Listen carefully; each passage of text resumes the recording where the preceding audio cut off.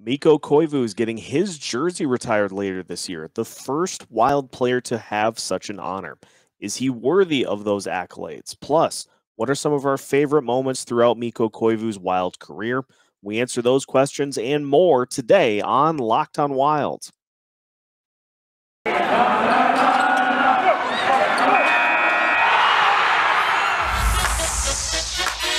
You're Locked on Wild, your daily podcast on the Minnesota Wild, part of the Locked On Podcast Network, your team every day.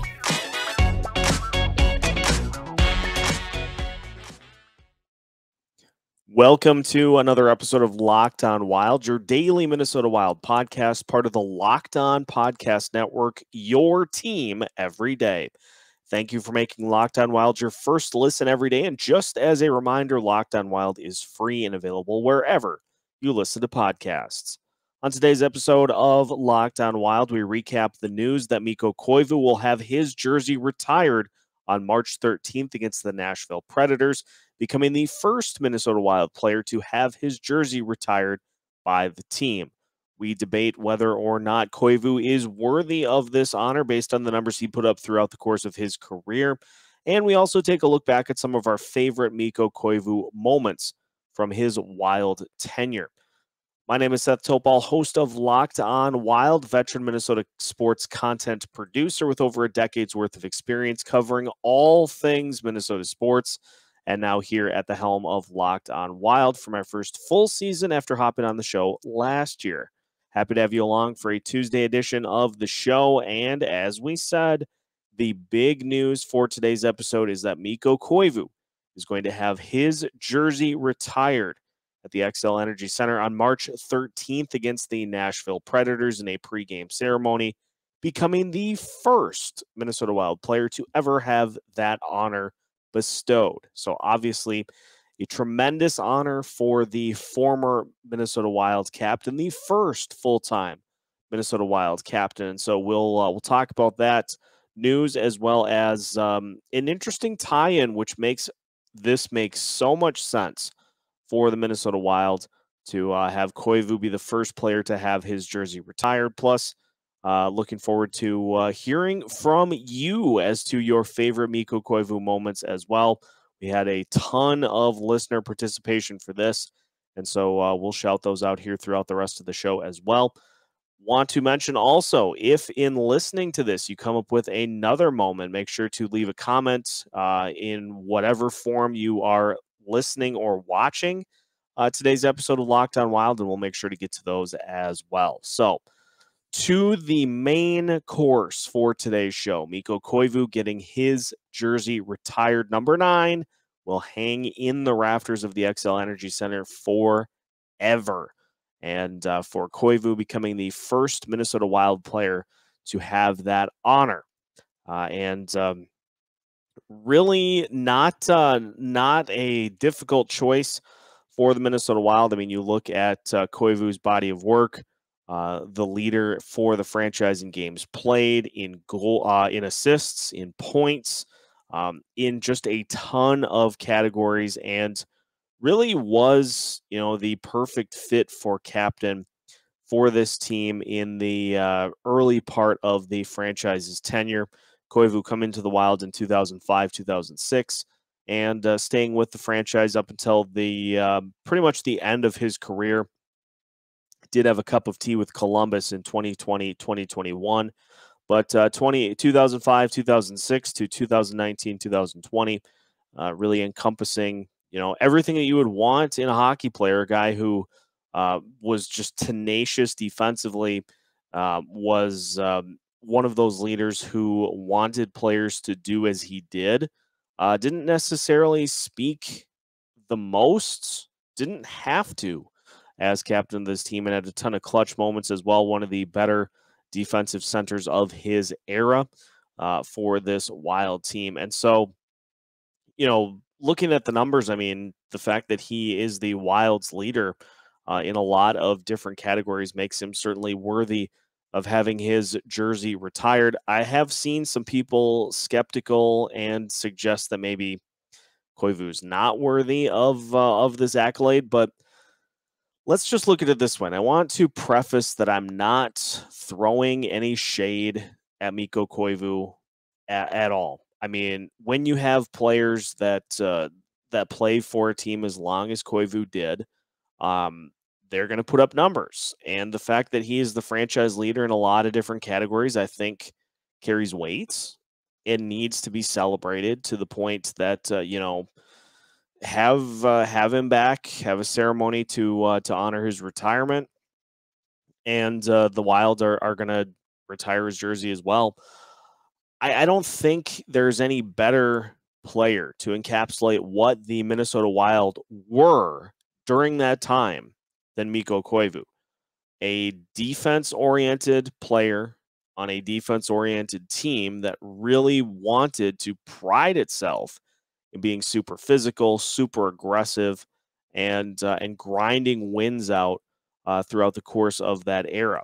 They had a lot of success, as did Mikko Koivu, but it didn't necessarily translate in both cases. One of the biggest gripes, I think, for Koivu is that he wasn't necessarily a two-way player. He did chip in goals throughout a lot of his tenure. I mean, his career high in goals, 22, but he brought top level defense throughout the course of his career. Just struggled sometimes to get the other end of that to really translate to his game. So honestly, for me, it makes perfect sense to try to encapsulate this first era of Wild hockey, in which this was a very much a defense oriented team. It makes sense if we are truly going to take that and compartmentalize it and move on from it, that we memorialize it somehow as a nod to the past, but move on to try some new things. Because if you watched Wild hockey recently, this is not exactly your parents' Wild squad. Much more capable of scoring these days. Still playing good defense, but much more carried by the offense than they have been in previous years. And so, you just look at the parallels through Koivu's career. They line up perfectly with what the Minnesota Wild were attempting to do with him on the ice. And so I don't think there is any player better to be the first one of this chapter of the Minnesota Wild's history to have his jersey retired. You can always look back on those times, and the Wild did get to the playoffs quite a bit with Koivu on the team. They just never really took the next step. I mean, his first season, they did not make the playoffs. Then they went in back-to-back years. A little bit of a gap. 2012, 2013, they got into the first round, got to the second round the next 2 years. Then, obviously, 2016, 2017, the big one, in which the Wild had their most successful season ever, 106 points. Lost, though, in the first round of the NHL playoffs. And so this is always a team that was good enough to get in, but never good enough to take that next step throughout the course of the Koivu tenure. So he deserves to be remembered for what he brought to this team, how he conducted himself on the ice, the fact that he just gutted it through injury after injury after injury after injury. But, I like to think that this team has turned the page and is looking more to the other side of the coin, which is probably where the next player to have their jersey retired will come from, depending on how things play out. And so that'll be interesting to see who ends up being next. But if we are looking for a player that really encapsulates what this team used to be, it's Mikko Koivu's the easy choice. And so if you look at it that way, as opposed to, there are always these arguments when jerseys are retired of like, oh, well, if you retire too many players' jerseys, if you're like the Yankees, then you're not going to have any jersey numbers for anybody to wear. Well, yeah, I see part of that argument, but at the same time, if you have players that were cornerstones and were, a huge part of your team's success, they deserve to be remembered and to be cemented in the franchise's lore. And so Koivu perfectly encapsulates that era. And so, yeah, hang his jersey in the rafters as a nod to the fact that that's where the Wild were when they first came into the NHL, but that they have higher aspirations than that now. That hopefully will lead to hoisting some banners as well. So, a little bit on Koivu having his jersey retired. When we come back, we're going to take a look at some fan favorite moments throughout the Mikko Koivu tenure with the Minnesota Wild. That is coming up next here on Locked On Wild. The holidays are around the corner, and finding the perfect gift is tricky. Omaha Steaks makes it easy to send friends and family an unforgettable gift guaranteed to be loved. Folks, Omaha Steaks has become a staple Father's Day gift in the Topal household. My dad loves it. Me and my brother have gotten him a gift pack from Omaha Steaks multiple years in a row, and it is always a hit. So if you're looking for something to get for dad or for the griller in your life, head to omahasteaks.com and enter NHL into the search bar to order the perfect gift package. For $99.99, you'll get 24 entrees like the world-famous bacon-wrapped filet mignons, chicken breasts, sides, desserts, and so much more. When you use the code NHL, you'll also get an additional 8 Omaha Steaks burgers free with your order. We've all heard the reports about shortages and shipping delays, so don't wait. Order the perfect package today at omahasteaks.com and you'll get 8 free burgers when entering the code NHL. Achieve gifting greatness with Omaha Steaks. Incredible flavor, incredible value, 100% guaranteed. omahasteaks.com, keyword NHL. Continuing today's episode of Locked On Wild. And once again, thank you for making Locked On Wild your first listen every day. We are free and available wherever you listen to podcasts. Turning our attention to some fan favorite moments throughout the Mikko Koivu tenure. And a big thank you to everybody who supplied moments. Threw this out on Twitter and just trying to get a wide range of Koivu moments that we could shout out on the show. And so we will go to, I think, the most popular answer. And this coming first from Justin Bakke of the Sound the Foghorn podcast, the Mikko Koivu 1000th NHL game in which he went to the patented backhand in the shootout and was able to come away with the winning goal.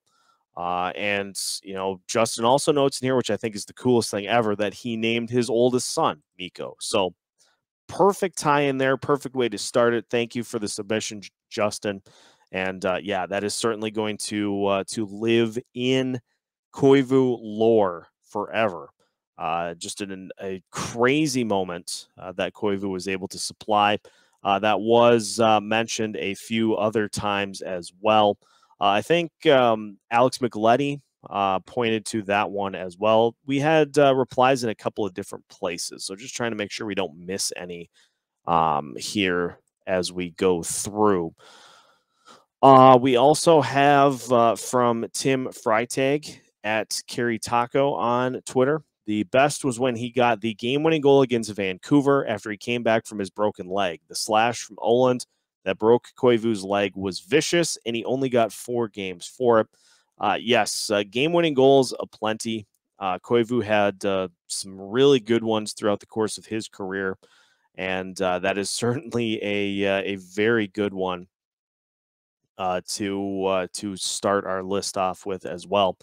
Found the Micheletti tweet. He mentions Mikko getting the shootout winner against Dallas in his 1000th career NHL game with his family in attendance.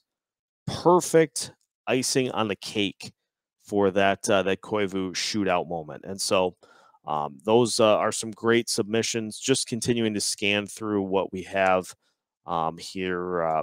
Steven Strom, friend of the show, mentioning the Stars OT winner in the playoffs. Playoff moments certainly we'll take as many as we can get. here with the Wild. So any sort of playoff success is a great one as well. Justin Sieve, and again, hopefully pronouncing these last names right. Apologies if not, but at T Wolves Baby on Twitter. His first Wild game, Justin's that is, it was against the Stars, and all I wanted was a Gaborik breakaway and a Mikko shootout backhand. Got both, and Mikko was the game winner. So adding to that same game against the Dallas Stars, that has been a popular one, probably the most popular answer that we have received here in this question. Also, Dan Bradley at HockeyVoxDB. Anytime he went backhand bar down in the shootout, the patented move from the captain. And so, some great answers. Thank you for those that participated. We did have some others as well. And, there are certainly, as I alluded to in the open, there were some things, some negativity towards Koivu's career that I think is because when he came to Minnesota, he was cast as that top line center, that number one go-to guy, and probably was not the best fit for him. I mean, being more of a defense-oriented center that can score as opposed to, a true two-way center. So yes, I can see where, there were high expectations put on him that he wasn't necessarily able to live up to. But at the end of the day, that's more of the Wild putting him in that situation than anything else. And so, yeah, it's unfortunate that that he wasn't able to get the Wild to the ultimate goal that every team has every single year. But at the end of the day, guy put up some good numbers. He played incredible defense, and obviously was a great player in and of his own right. Just maybe not in the right best fit for him in the lineup, but that speaks to an issue that the Wild have had basically throughout their entire existence, is just not really having a true bevy of centers year in, year out. It seems to be an issue. So if anything, that is probably the biggest thing that weighed against Koivu throughout his career, was that he just was not like that true number one guy. So that is something that was brought up as well in a couple of responses. And so, I hear that, I see it. I wanted to make sure I acknowledge it so that people don't think I'm just, cherry picking all the good ones here for this exercise. So some great moments from the Koivu tenure. A great tenure with the Minnesota Wild, but as mentioned, ultimately one that didn't result in a Stanley Cup or any sort of huge playoff success. A lot of ones and dones, but hopefully the Wild are starting to turn a corner in that regard. But obviously, could not have gotten to this point without those years of getting things started in the NHL. We will finish today's episode of Locked On Wild taking a look at which players on the roster currently might find their numbers hanging in the rafters someday. That is next here on Locked On Wild. BetOnline.ag has you covered for all season with more props, odds, and lines than ever before as football season continues its march to the playoffs. BetOnline.ag remains your number one spot for all the sports action this season. So head to their new updated desktop or mobile website to sign up today and receive your 50% welcome bonus on your first deposit. Make sure to use the promo code LOCKEDON to receive that welcome bonus. From basketball, football, NHL, boxing, and UFC, right to your favorite Vegas casino games, don't wait to take advantage of all the amazing offers available for the 2021 season. BetOnline.ag is the fastest and easiest way to bet on all of your favorite sports. BetOnline.ag, where the game starts. Final segment of today's episode of Locked On Wild. And again, thank you for making Locked On Wild your first listen every day. We've got new episodes coming out every Monday through Friday as part of the Locked On Podcast Network.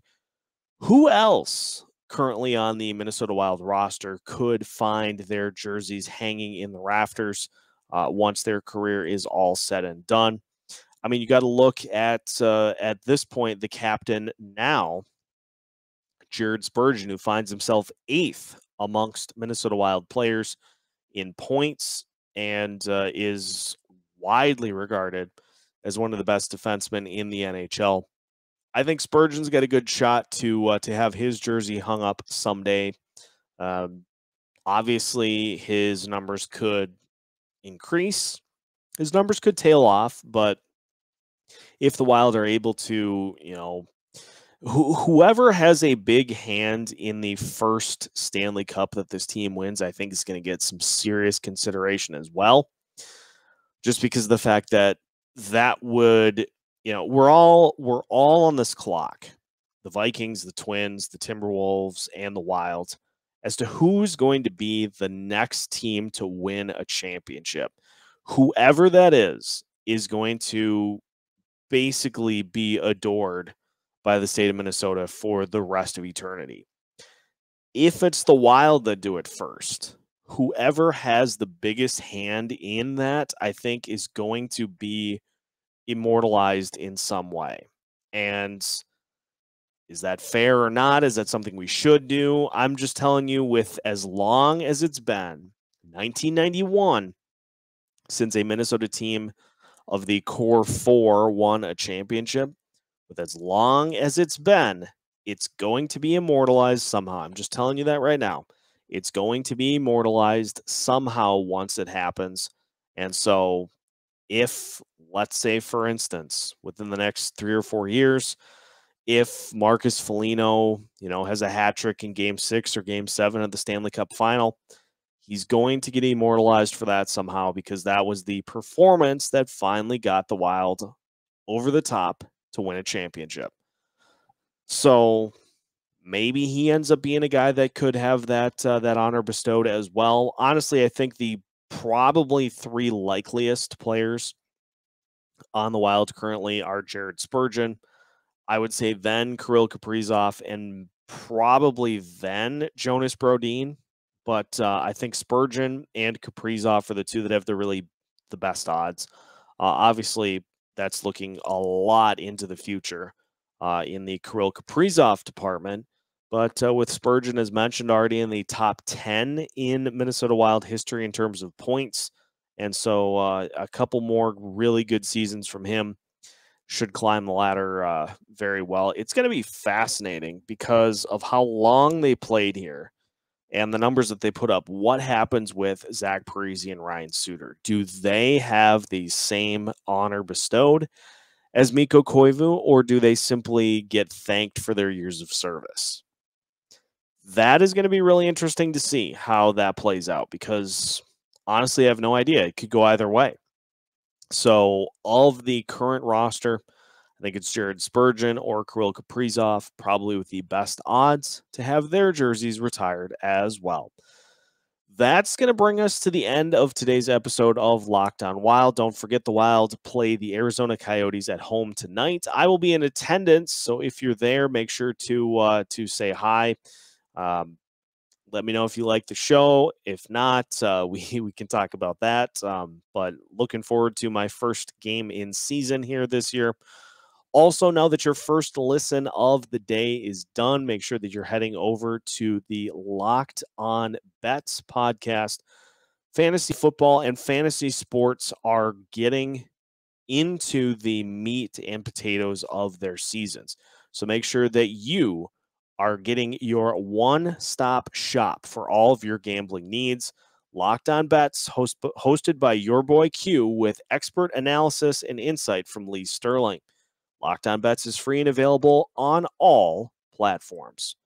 Make sure to follow along with Locked On Wild, also available wherever you listen to podcasts. You can also find us on social media, Facebook, Twitter, Instagram, YouTube. If you search Locked On Wild, you will find everything you need. And make sure to keep up with us, because we are trying to keep you as up to date on Minnesota Wild coverage as possible. If a puck drops in the state of hockey, Locked On Wild has you covered with new episodes every Monday through Friday as part of the Locked On Podcast Network.